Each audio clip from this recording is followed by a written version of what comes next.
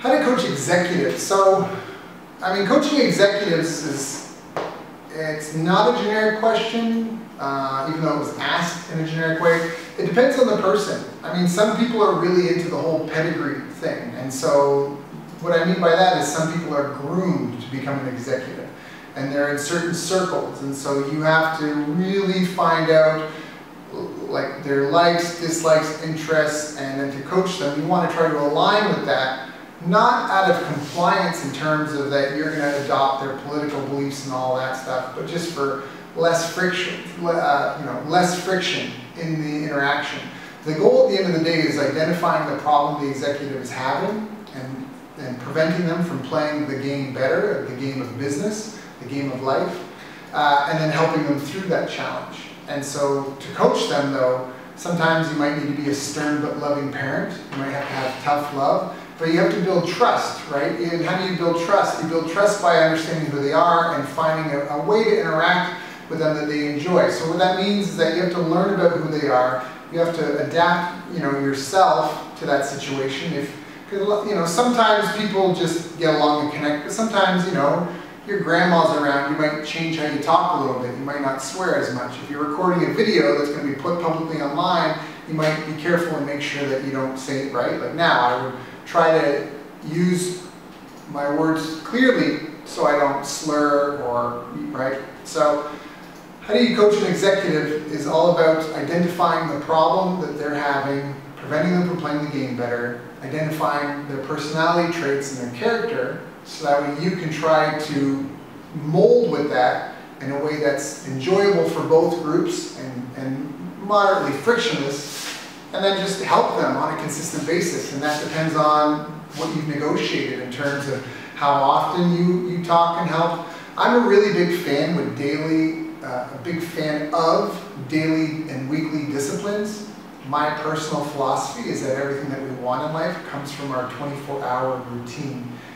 Maybe weekly routine, and then there's kind of monthly things on it. But I've really noticed that in my life, if I don't give it daily attention, it doesn't really progress. So anything that's important to me, I have to make sure I focus on it daily if I really want to see results. So I mean, how do you coach an executive? It just depends on the time that they have available, on what the problem is.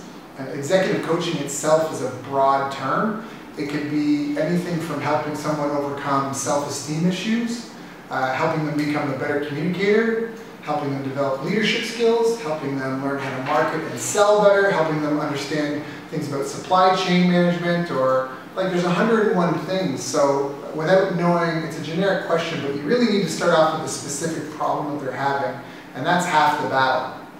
Now that you've got the problem out of the way, now you have to deal with the people part.